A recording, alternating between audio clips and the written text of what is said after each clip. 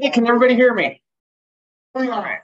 I am Joel Fields, Wilbur Ellis Company, and today I'm going to talk about forest vegetation management. So first I'll give you a little introduction to myself. So I am a sales representative, a crop consultant, all sorts of different jobs, but I work for Wilbur Ellis, and we are a distributor in Spokane, and we cover an area of eastern Washington, North Idaho, western Montana, basically from the Rockies to the Cascades, just out of our Spokane office.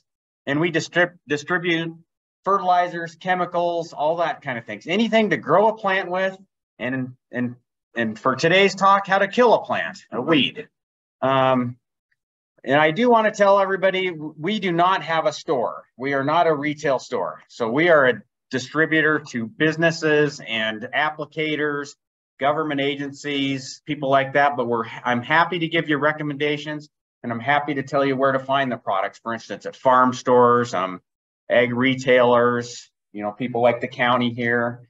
Got lots of ways to do it, but we really do not have a storefront in Spokane. So get that one out of the road there. Presentation on Zoom, not being your. Oh, I've got it on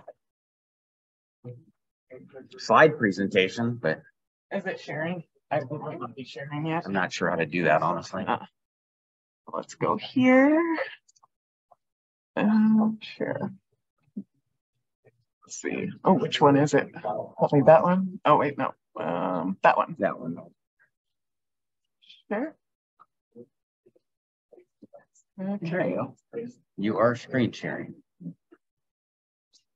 There we go. Okay.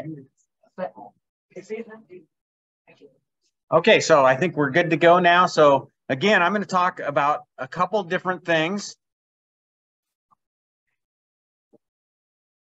It's not forwarding here. Yeah. I guess if I do that. Yeah. Okay, so let's talk about some reasons to spray in the forest or near trees. So you could do site prep prior to planting trees. You could spray because you want to release planted or natural trees from competition.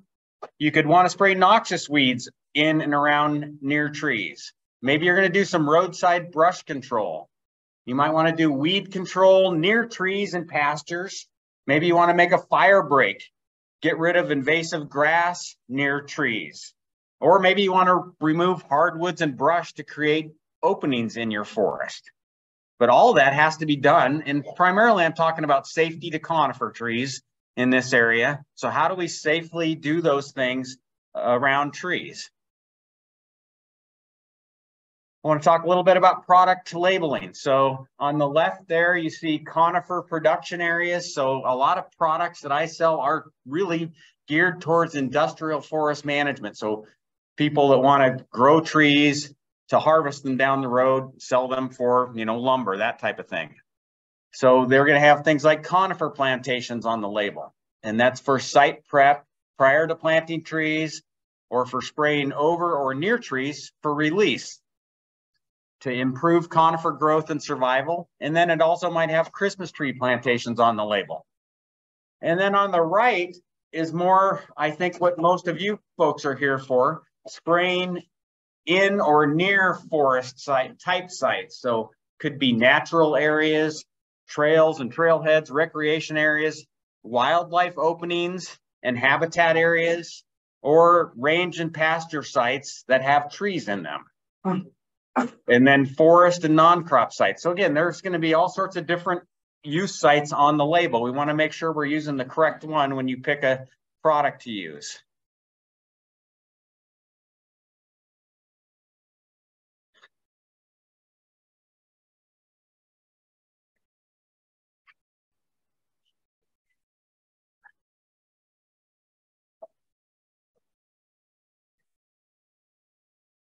Okay, there we go. So for label and safety considerations, you want to check to see if your use site is allowed. You want to check precautions on the label. There's always a precaution section on your pesticide label. And see if it says don't use near trees or don't use in a forest, that type of thing. Check for precautions around trees. and then look at specific directions for rates around trees as well. All right, let's talk about some good forestry herbicides. So for that plantation Christmas tree side of things, we have things like Esplanade F, Aquanite, which is a forestry labeled glyphosate. We have Rotary, Imazapyr, that's to kill brush.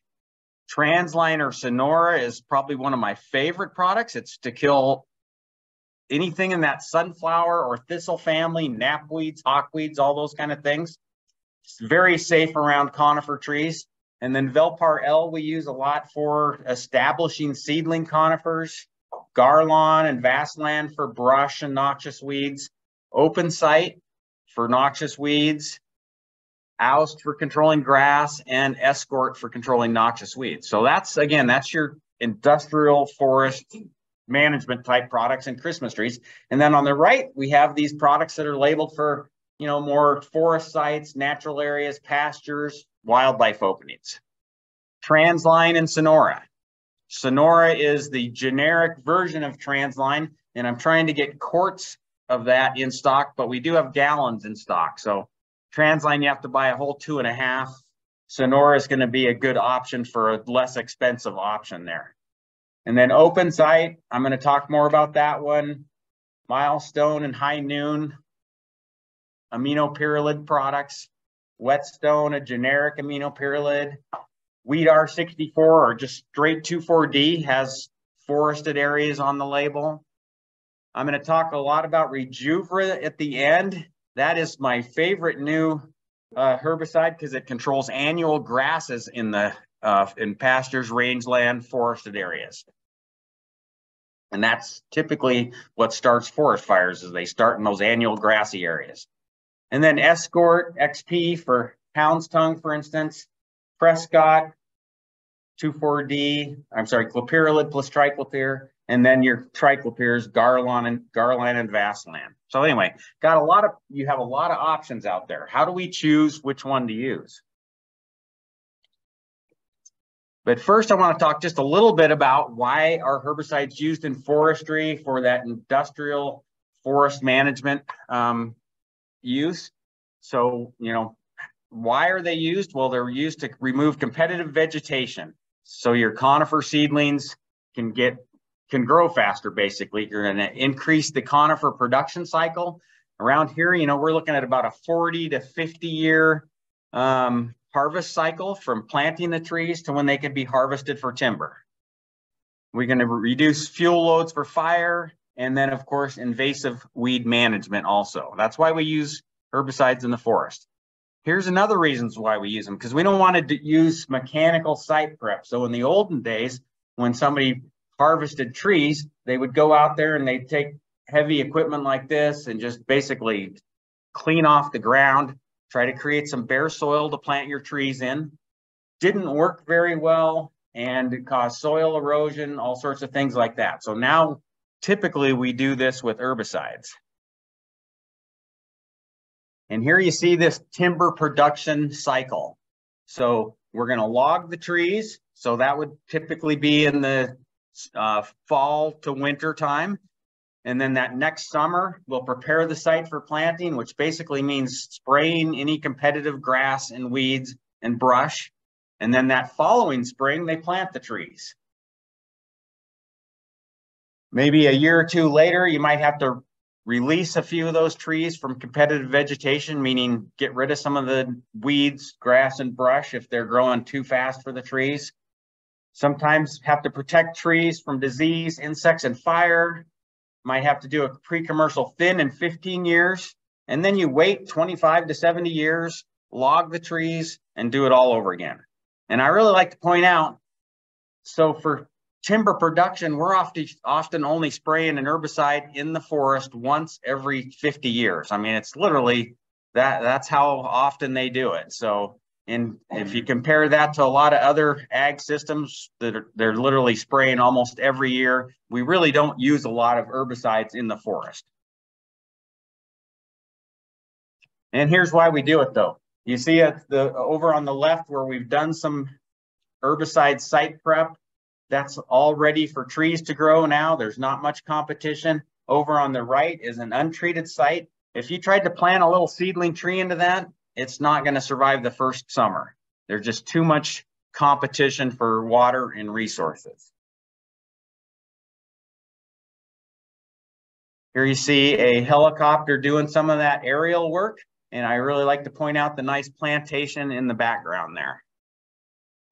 And there's another nice picture of that. So again, going to spray this site there, create some bare ground areas to plant the trees in, and then, you know, like I said, you just want to get about a 2-year head start from, and then all the native grasses, forbs, and brush can move back in, but by that time the trees have a head start. Let's look at some application options for doing this kind of work. We have aerial helicopters. Would spray a combination of products just to get rid of, again, the grass, the forbs, and the brush. We have hand applied with backpack sprayers and waving wands. And here you see what that looks like 10 months after treatment.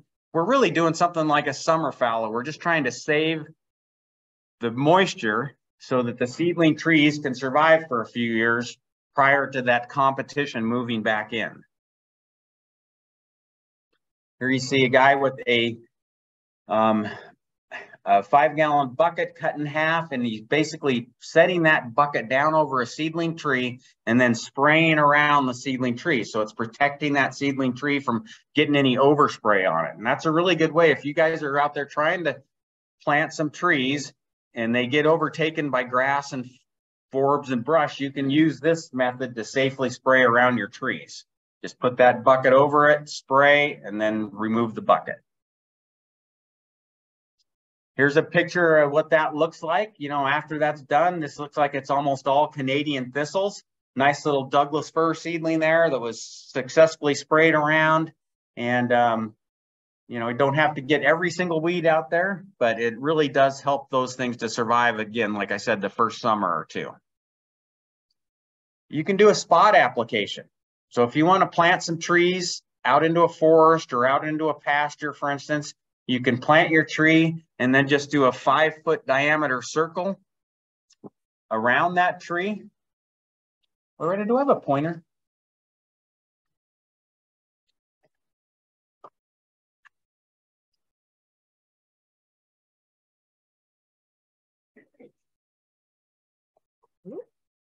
So what we're looking at there is the guy's got a backpack sprayer and a spray wand attachment.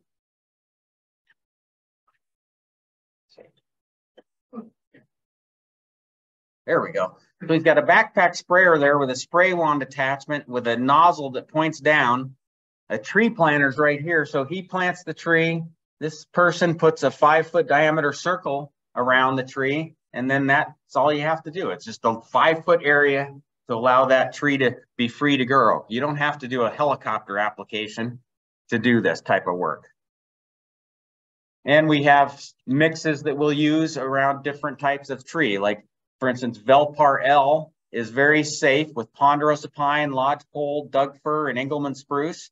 And then we would use things like Esplanade F and Oust.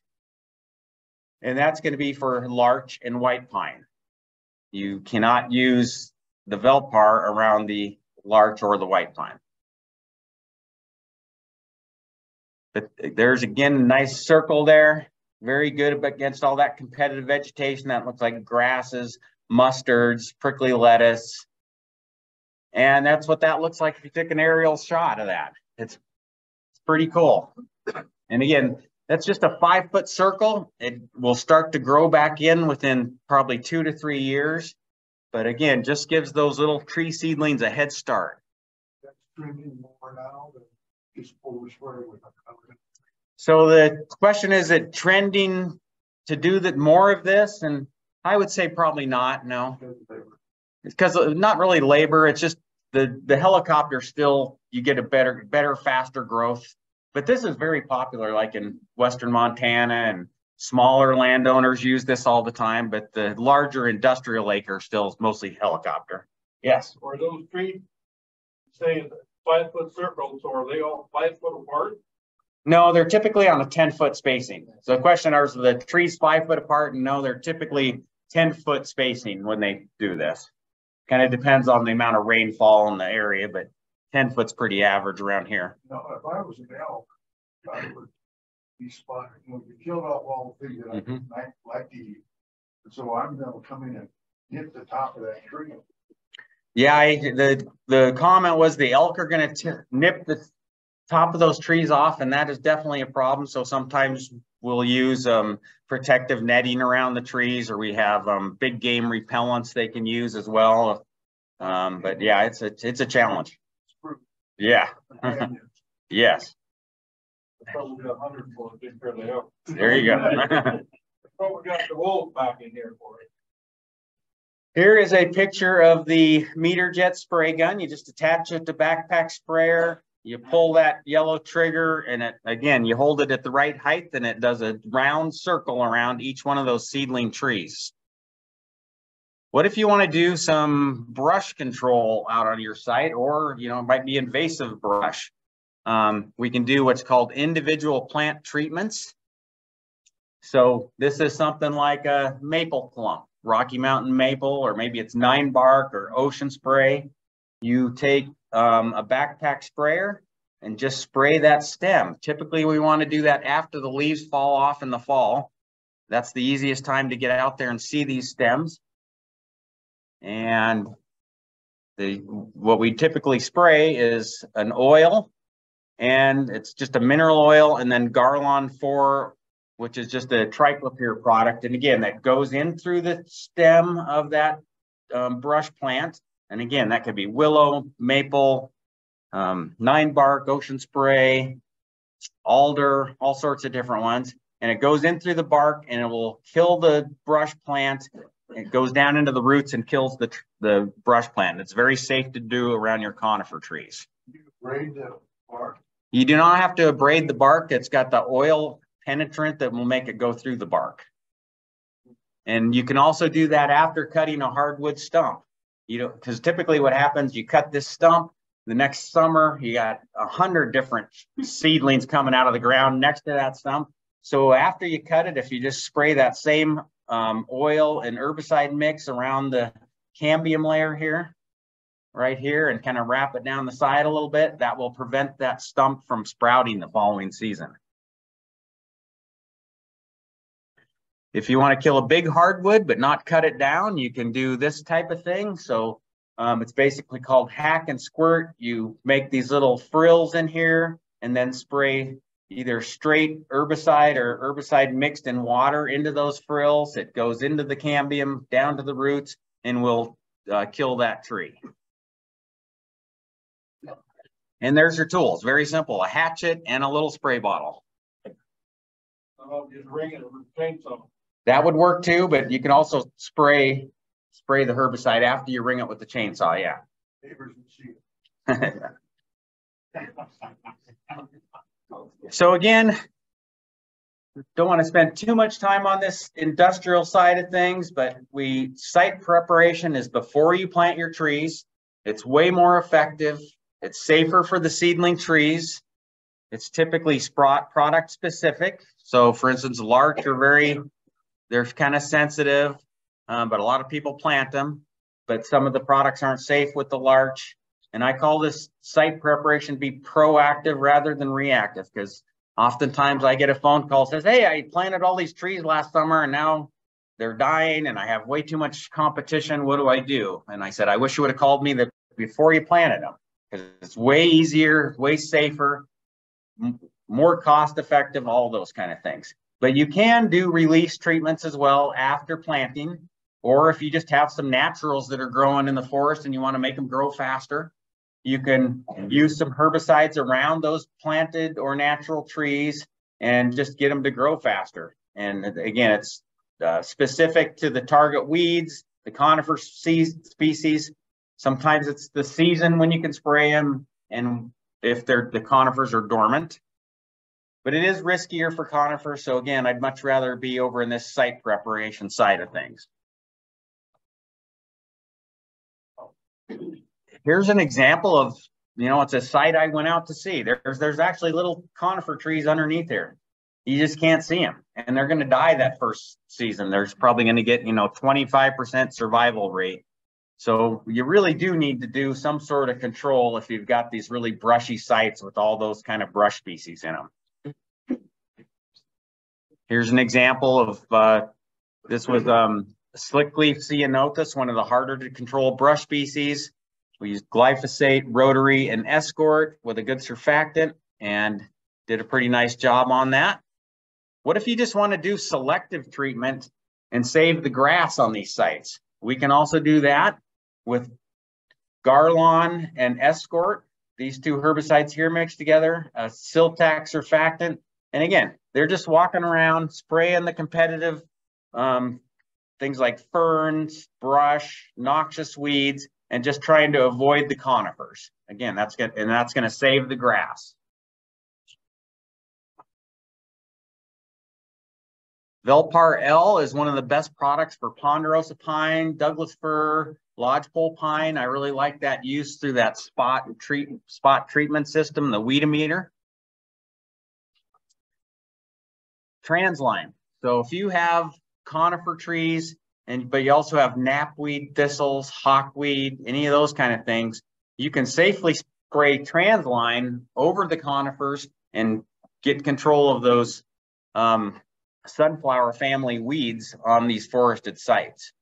This is labeled for conifer and tree plantations, Christmas trees, range and pasture, hay, natural areas, no grazing restrictions. So very good, safe product to use around your conifer trees. I really like this description of it. It's the most selective herbicide for control of many noxious or invasive weeds, including mare's tail, thistles, woodland groundsel, knapweeds, hawkweed, skeleton weed, yellow star thistle, tansy ragwort, teasel, and others. So you guys heard a lot about those weeds already. So this is going to be a really good tool for many of the problem weeds you have in this area.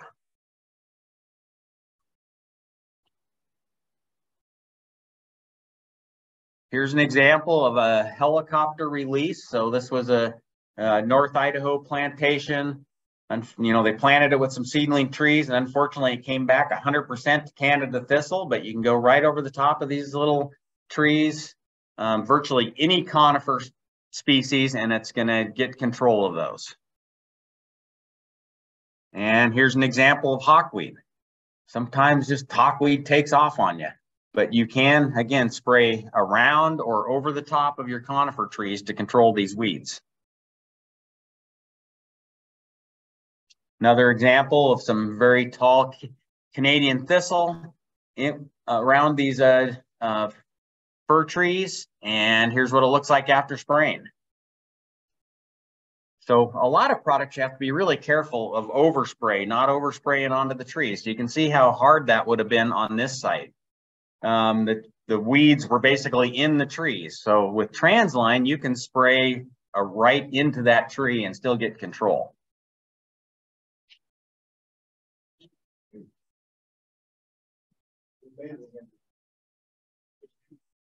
So before I leave Translime, I do want to point out we have Translime is only available in a 2.5 gallon jug, but we are trying to get quarts and gallons of a product called Sonora. So that's something for Loretta to do there. I have gallons right now, but I should be able to get quarts also. Because it's a pretty expensive product. You use 16 ounces per acre. So even if you buy a gallon jug, it's going to do, you know, 8 acres or so.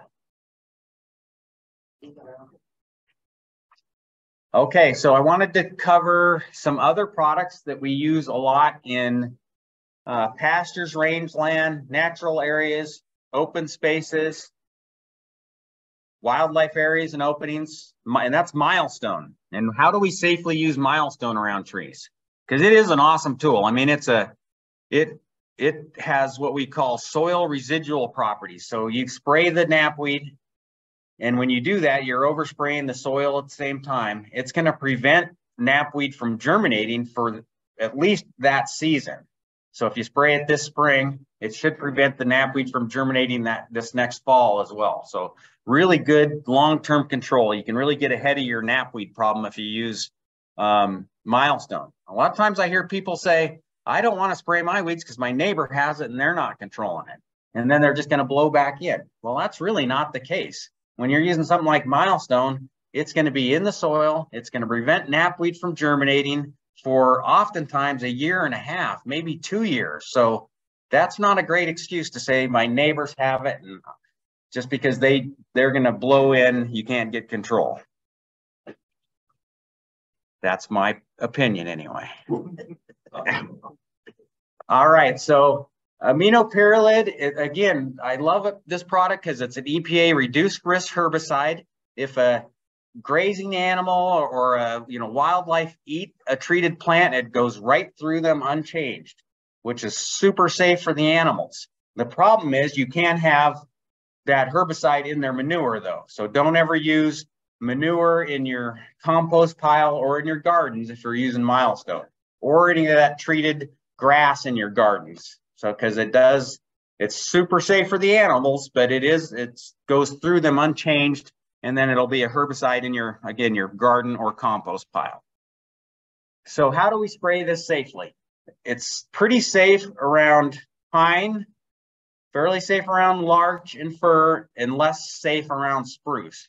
My my word of caution with Milestone is try to spray it after the soil has dried a little bit. If you spray it on wet, saturated soil underneath a conifer tree, then you're just asking for that to go through the water down into the roots. But if you wait until, say, early, June, or maybe even the middle of June, by that time, the ground is not saturated with soil, and it's way less likely to go into the root system of the trees. So that was Milestone. Maybe I should point out that, let's see here. I like this one because it's got this tip and pour jug on it, and you can just squeeze it up into there, and about a ½ ounce goes into a 4-gallon backpack sprayer, and then that 4-gallon backpack will treat 4,000 square feet. So pretty economical. That little quart jug does 6.4 acres at the 5-ounce use rate.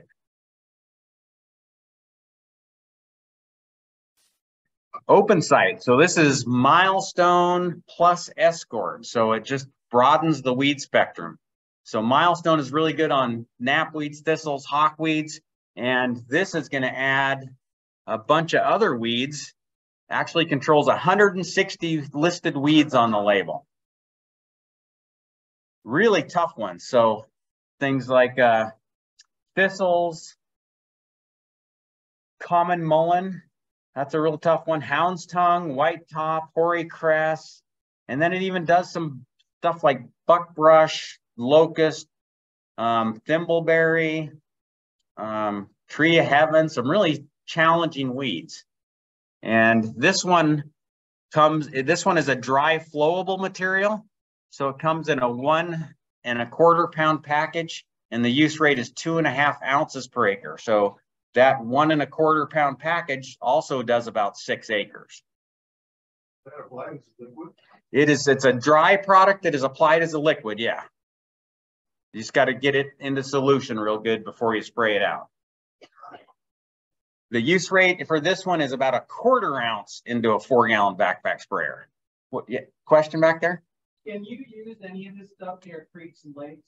You can. Milestone and Open Site are basically okay up to the water's edge, but I would really like you to read all the precautions about that before you use it. Seasonably dry wetlands, things like that, you can use it.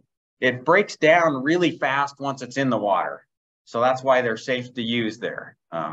So if sunlight and hits that in the water, it breaks down almost immediately. So the thing you don't want to have happen is a herbicide that moves into the water and doesn't break down. Then it's going to float around and hurt some plants on the shore and that type of thing.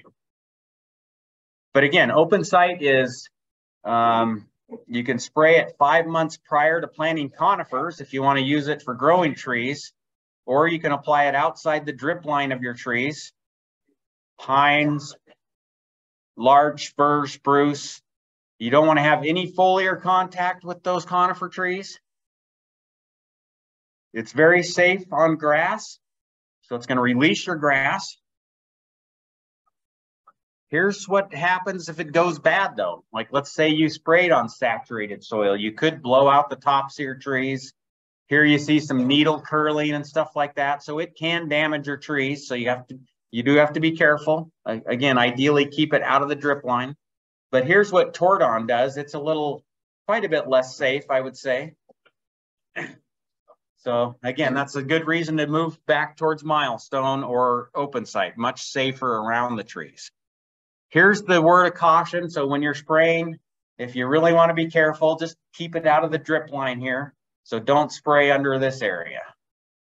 You can with transline, like I said before, but you shouldn't with milestone or open site. And if we want to talk about being too close, we can look at this picture. They got a little too close to that one. And if you are using Tordon, you're more likely to want to be, farther away, as far away as the tree is tall, for instance, to be completely safe. You have a question, Joel? Yes, I'm sorry. Yeah. With transline, you say you can spray around fruit trees with transline. No, the question is, can you spray around fruit trees? And not really, no. I just stick with 2,4-D around the fruit trees. Yeah. Here's a nice picture of how good open site works. So open site again is milestone plus escort mixed together. Here's a big mix of weeds. So we got hound's tongue, Canadian thistle. In that same site, the following season, released all that grass there. Got rid of the thistle, the hound's tongue, and now the grass starts to regrow because you get rid of those competitive weeds. Here's an example of some common mullein, some oxeye daisy, and this was actually a helicopter treatment, and they went a little bit wide and missed this part, and over here it was sprayed. And you can see how big of a difference it made, and that's, again, that was open site.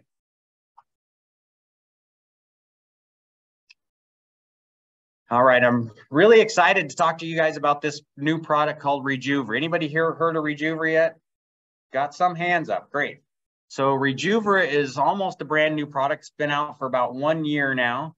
It is labeled for rangeland, CRP, natural areas, parks, open spaces, recreation areas, wildlife areas, prairies, and fire breaks, which is going to be really important here, and any of those sites that are grazed or cut for hay. So it's available in either quarts or 2.5 gallon jugs. The quart will do about 6 acres. I think the 2.5 gallon jug does 60 some acres. Pretty expensive product, but I'm gonna talk about why I think it's worth the price here. And here's the problem: these invasive annual grasses. So cheatgrass, vetinata, medusa head, bulbous bluegrass, all those kind of things are invading all of our pasture sites and even into our forested areas. It's a huge cost to ranchers, wildlife, taxpayers, and more. And one of the problems is this stuff dries down in June. And then when it dries down, it basically, if any kind of spark happens there, it's basically just tinder ready to start. The fire starts here and then tends to move into the wooded areas of the forest. When's the best time to spray that? The best time to spray that is in any time before, say, July. Yeah. And what you're doing, you're spraying that, because that is a good question. Timing's important. You're trying to prevent the growth of this stuff in the fall. So we spray it early in the year to prevent growth in the fall. And there's our bad players there: cheatgrass, vetinata, medusa head, bulbous bluegrass. Loretta mentioned the grass snap. So grasses are really hard to identify, but you can see they do all have a different seed head here. So you can identify them with things like that grass snap app. Here's just another nice picture of it. And again, the reason we don't like these grasses is because they germinate in the fall, they grow really quickly in the spring, and then they go to seed in about early June. And that's just about the time your perennial grasses are starting to take off. And by June, they've already used up all the water, the resources, and your perennial grass stand goes into decline. And then it's ripe for stuff like rush skeleton weed to move in after that, because rush skeleton weed can do okay in lower moisture. And it's got no competition from the perennial grasses, because this stuff like cheatgrass has moved all that out. Does that take care of witch grass? It's going to do real good on witch grass, yes. Any annual grass, this is going to control. So the reason you're going to spray Rejuver to decrease, because the annual grasses are decreasing the quality and amount of your forage, decreasing the ecosystem diversity, and wildfires. That's where all our wildfires are starting typically, is in those annual grass areas on roadsides, range, and pasture. Here you can see an example of what this site used to look like here. Perennial grasses, wildfires, and now just monocultures of cheatgrass. Here we had some sagebrush with the annual grasses below, and then it all gets burned up, and now we have nothing there. Question back there. Can Rejuva be used on a pasture or grazing animals or grazing? Yes, Rejuver can be used on a grazed site like a pasture, and even some hay ground and things like that. Yeah, it's going to work real well. The only caution I have is if you're going to use Rejuva, don't plan on reseeding that site anytime soon, because it's going to prevent the grass you replant into there for about 4 years also. So the big problem we've had with these annual grasses is they last for about 4 to 5 years in the soil seed bank. So if we spray them 1 year, then you don't spray them the second year, they go to seed again and you're back to square one. So Rejuva lasts 4 years in the soil. And this shows some little planting trays with field soil. And if you sprayed them out with glyphosate each year, you can see after year 3, they're starting to thin out. By year 4, they're pretty much gone. And by 5 years, there's no more seed left. So it's just saying that the cheatgrass seed, the ventonata seed, it lasts about 4 years. Yes. Is that hard on wheatgrass? It is not hard on wheatgrass. It's going to be safe for all of your perennial grasses, either native or introduced grasses. So all the intermediate. Yep. All that stuff. It's very safe for those. It just works on annual grasses. Okay. So very safe for all your perennials. But again, so it lasts 4 years. So if you spray Rejuva on the ground, it's going to prevent germination for 4 years. And by that 5th year, you got no more seed left there. So that's how this is going to work. It's going to get rid of that seed bank. And by year 5, you've gotten rid of that, and you just have your nice green perennial grasses now.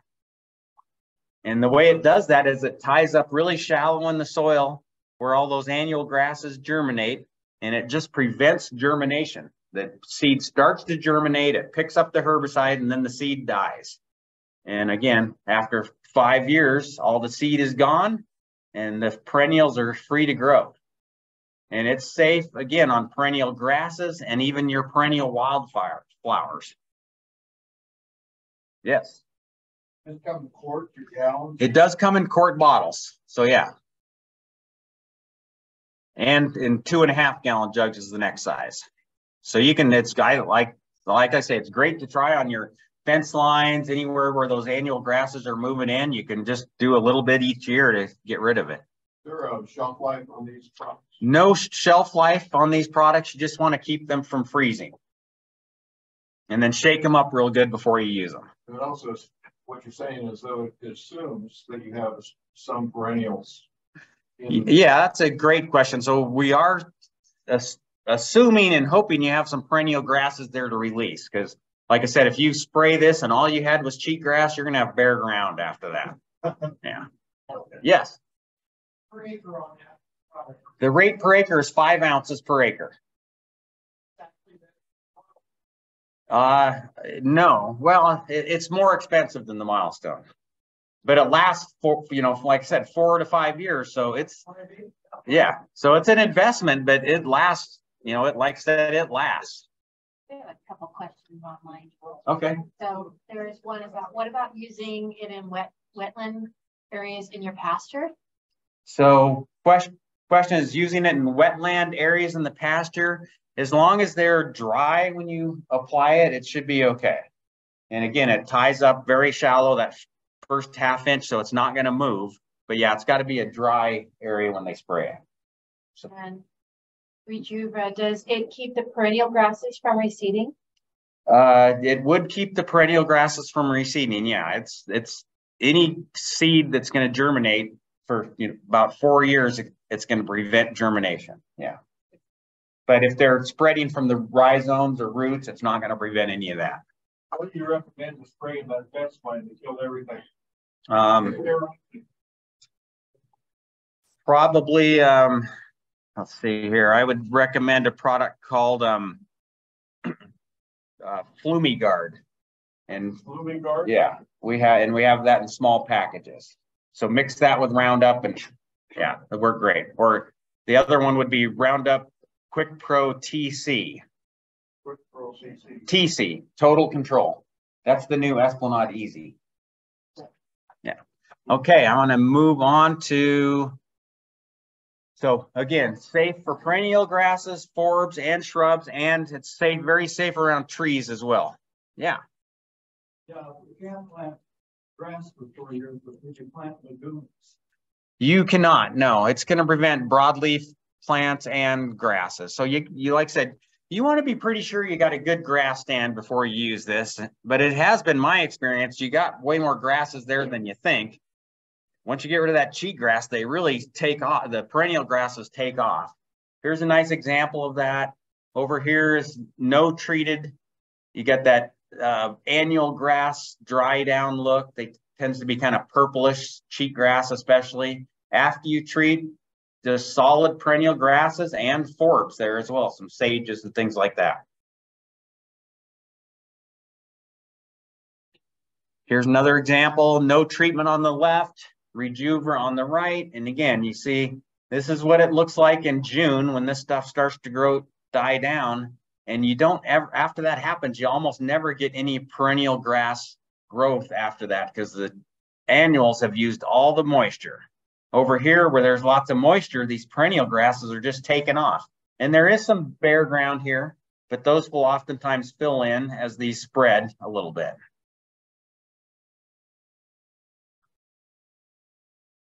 Here you can see another nice before and after shot.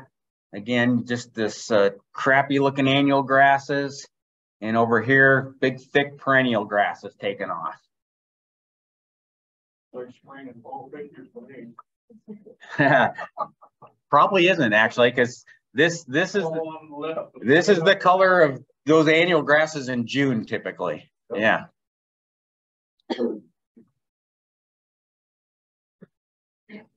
So this application timing is really important. So cheatgrass and ventonata, all those things germinate in the fall after we get fall rain and some cold temperatures.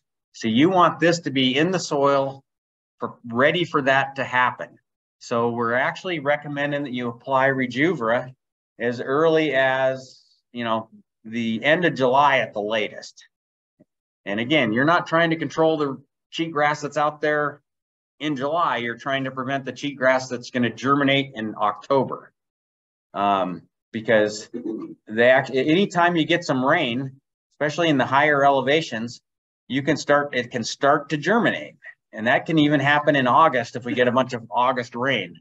So you really want to get out there prior to any of that happening, have that Rejuva ready to roll as soon as you get any type of moisture. And then that's going to prevent germination all fall long and then for 4 years after that. So early early May and July through July application timing with Rejuvra. If you apply after that, they actually recommend a tank mix with Plateau, because then the Plateau will kill the any of the cheatgrass that's already emerged. So you can do this with an airplane. Look at these skips out there. I think that's kind of interesting to see. They should have flown a little narrower there. But you can also do four-wheelers, tractors, backpack sprayers, all sorts of different methods. But uniform coverage is critical. They actually have a pretty cool program that if you sign up for this range view, with range view, it costs $3 an acre, and they have satellite imagery will locate all of the cheatgrass and ventonata and that type of stuff on your property and tell you where to spray. And if you sign up for that range view, they actually give you a 4-year control guarantee on those grasses, and they'll give you the $3 back after that 4 years. So pretty neat program. So why are we going to use Rejuvra? Just as a review, we're going to see increased ranch profitability, increased wildlife and pollinator habitat, reduced wildfire threat. That's probably my biggest reason why I think that's really important, because I mean, over the years, that's where the fires are starting, on the roadsides where the cheatgrass is, and that rangeland forest interface when you have those dry grasses. They don't start in the green perennial grasses. They start in these dry annual grassy sites.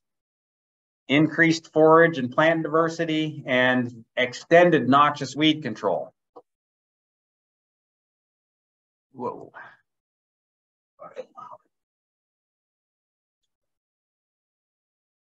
Here we see a nice natural area. If you've got wildflowers, forbs, and grass and perennial grasses, you can actually release all those with Rejuvra, because it's only controlling plants coming from seed. It's not going to impact any of these perennials that are already there. And again, there's just an example of all the different grasses that's going to control, but any annual grass really.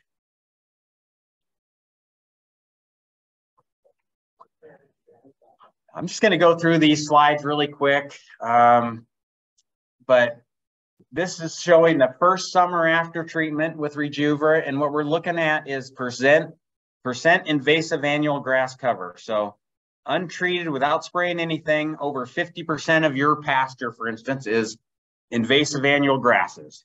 The first summer after treatment, so that means you applied it this summer, next summer we go out and look. Rejuvra is, about 10% invasive annual grass. These other competitive herbicides are about the same, but then look what happens that second year after treatment.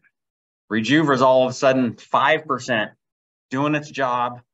The other products are basically given up, and we still have the over 50% in the untreated. Year 3, third summer after treatment, still 5% with Rejuvra.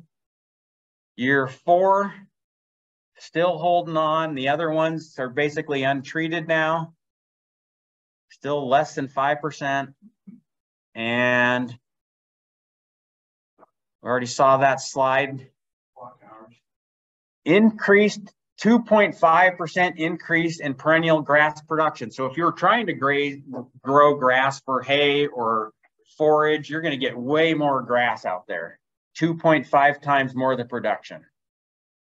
And there's if you use some competitive products. So very worthwhile using this. And I do want to point out, I left some of these slides out, but if you use Rejuvra and Milestone together, for instance, you oftentimes are going to see the same 4-year control on knapweed as well, because you all of a sudden you have the competitive grass now and the Milestone working on it. And like I said, I left the slides out, but I had all sorts of neat slides showing Canadian thistle control, knapweed control for 4 years, and that annual grass control for 4 years.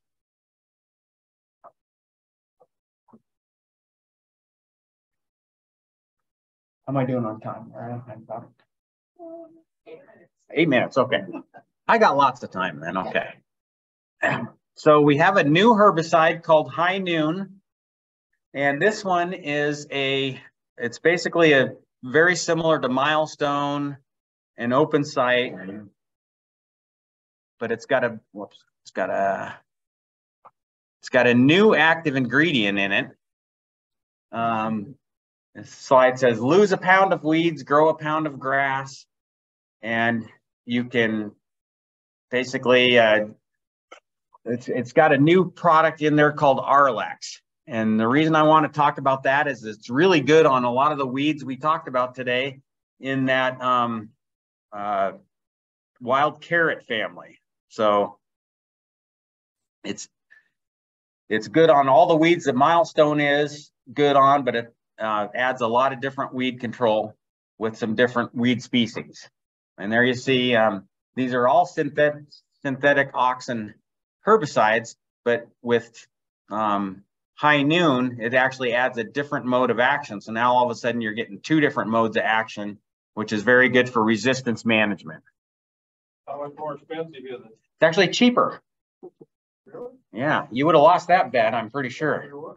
So the question was, how much more expensive is it? And it's actually quite a bit less expensive than Milestone. So, and it's less expensive than Open Site as well. It comes in a gallon container and the use rate is 12 to 20 ounces per acre.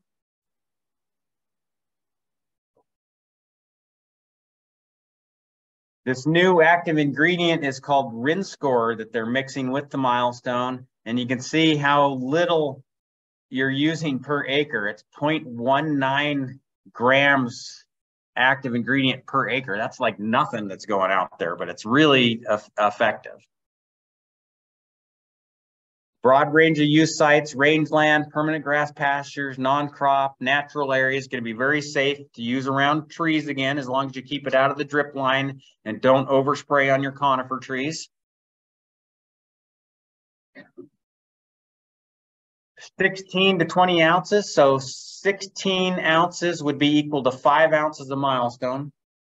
20 ounces would be equal to 7 ounces of Milestone.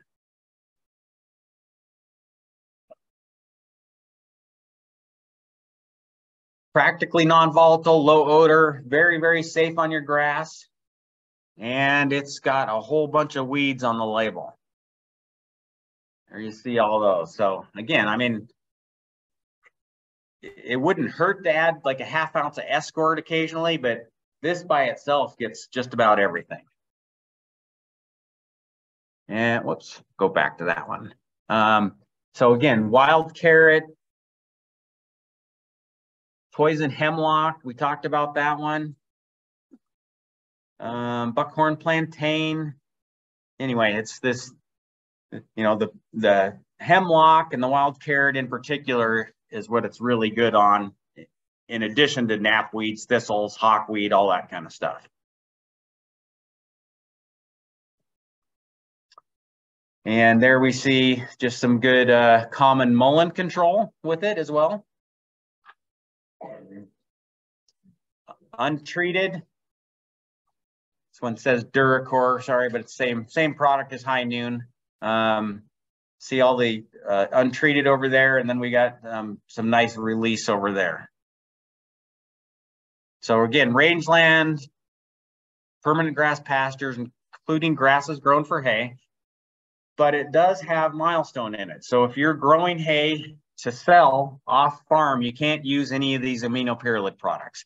You can use it only on your own farm, and you have to watch out for things like, again, the compost, the garden soil, all that kind of thing. So I've talked about a lot of different products, a lot of different places to use these products. So please read and follow all your label instructions. The label is the law. Also happens to be very informative. For instance, it's going to tell you the use sites. It's not all coming across on this PowerPoint for some reason. No, there it is. Okay. So it's going to tell you the use sites where you can use these products, the active ingredient that's in there, the signal word or the warning word, your personal protective equipment. So what kind of gloves you have to wear, eye protection, clothes, socks, shoes, all that kind of stuff. All right, so again, I am more than happy to answer any questions. I can send you a PDF of this program if you need it. There's my email address. And we have quite a bit of time left if you guys want to ask any questions about any of the products I talked about. Yeah. I consider grand fir a weed as my. You recommend? Yes. So the question is, he's got grand fir and kind of considers it a weed. And I know a lot of people that agree with you. They, you know, it comes in so thick, it just chokes everything out. So yeah, you can use Escort, and you could mix it with a little bit of Garlon or Vaseline and have a good oil surfactant with it. But Escort is primarily what I would recommend, about 2 ounces per acre. And you want to spray it when the new needle growth is coming out on those grand fir. And that should suck all that in and kill it, roots and all. With a surfactant, like Siltac surfactant. Yeah. Yes.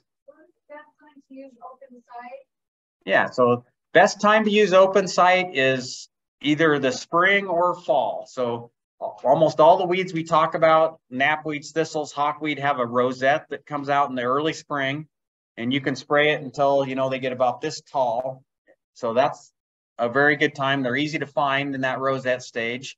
Or, so I recommend go out and spot spray all you can in the spring, and then go back out there in the fall after the fall rains, and those same rosettes are going to come back again, and you can go treat whatever you missed in the fall.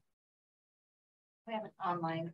Okay. So my property is next to high voltage power lines in the North County.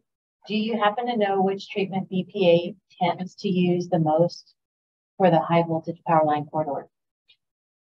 Do you work with them at all, Joel? Yeah, a little bit, but I don't know what they're using, honestly. They're the BPA and all those people, they are required by law to control primarily trees from growing into the power lines, because it's a huge expense if a tree grows into the power line. So they're primarily just using things that are going to kill the conifer trees, and it could be a Mazapir and Escort, but they oftentimes are using the same things that we're using, like open site and milestone, to control noxious weeds also. Question. Yes. That would prevent the spread of cottonwood trees from stumps that have been left. Yeah, so the question is, how about controlling cottonwood sprouts after you've cut the stumps? In that product I mentioned, Garlon and oil mixed together, you spray the cut stumps, and that'll prevent those from resprouting rather. And the other thing you can use is Vaseline and Escort on the sprouts. You can just spray those sprouts with the herbicide, and that'll kill those as well. But the Vaseline and Escort. But yeah, the big key is to spray those stumps after you cut them. Like if you can do it immediately after cutting, you just spray them with Garlon and oil, around the cambium layer and down the stump about 6 inches, and you shouldn't have any resprouts the next season. Yeah. Yes. Does the contaminate compost? The transline is not real safe for compost either. So yeah, it's not as long lived as the milestone and those things, but you do have to, like if you put treated hay into the compost, it's not going to break down in the compost. Yeah. Like the certification or identification of oil with that Garlon. When you say oil. So oil could be, all those labels actually allow you to use diesel. If you want to use diesel, I sell something called web oil, which is just a mineral oil that's not as smelly as diesel and that type of stuff. But or even a methylated seed oil surfactant will work as well. You just need an oil to get it to go into the woody part of that plant. And I wanted to give everybody a clarification on the compost problem. So these herbicides break down from soil microbes, and you have to have a living soil microbe. They basically eat the herbicide for food. there's sugars and that type of thing in there. And in the compost pile, it gets so hot that it actually kills the soil microbes because that heat is too hot for the soil microbes. So what happens is that the treated hay or the manure goes in there, then the heat kills the microbes and they just don't break down. So the best way to break these products down or the manure is to mix them with field soil or grasses and just have some nice moisture, and they break down really quick if you can keep them in an area like that. But unfortunately, the compost doesn't do it. Okay. Yes. 75% oil, 25% Garlon. And it's Garlon 4. Okay, we're gonna do one more quick online question and then break for lunch. So can Rejuvra be used in semi-open forest understory? I would say yes, it can. Rejuvra can be used in semi-open forest understory because it's very safe around the trees. It's not going to be taken up to the root system or anything like that. So yeah, it'd be super safe. Yeah. All right, there again, there's my email. If there's any follow-up questions we didn't get to, feel free to reach out. Thank you very much. Thank you.